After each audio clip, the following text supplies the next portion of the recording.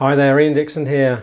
We've got a sales tip for you today. So if you are somebody that is interested in understanding how you could perhaps improve your sales, then this might be a video for you. No longer than 3, maybe 4 minutes, 5 at the top. But if that's of interest to you, stick around.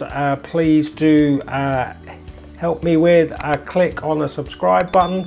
Without further ado, let's get into it. So a sales tip, really short and simple.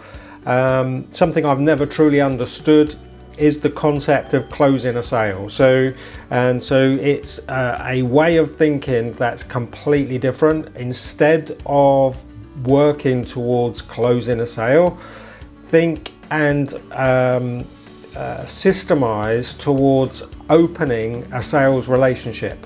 So one of the things that I learned very early on in business is that to get a new customer, irrespective of what industry or product or service you are in, getting customers costs money.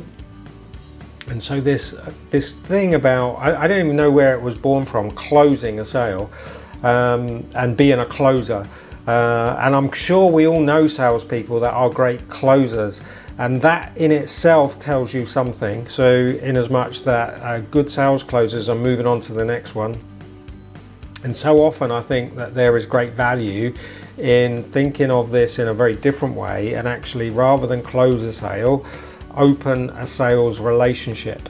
So it doesn't matter what you're selling. If it's a single purchase that you're never going to sell to them again, look at other products and services that you can sell to them with a sales relationship. Look at people that you can align yourself with that would sell them products or services.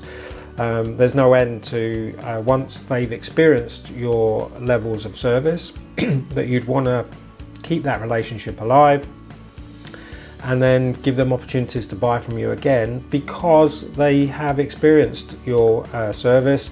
They're far more likely to buy, on the assumption that you provided a good level of service, of course.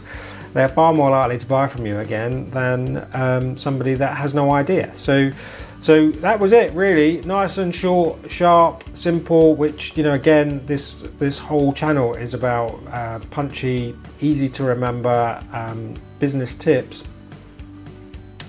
Never close a sale. That is basically the tagline. You want to open a sales relationship and sit and think about what is it that you do the other side of the sale to embrace and keep alive that whole sales relationship, to allow you to keep those doors open and those communication lines open, so you have an opportunity to sell to them other products and services, or in line with other companies that you're working with, for them to be able to sell products and services too.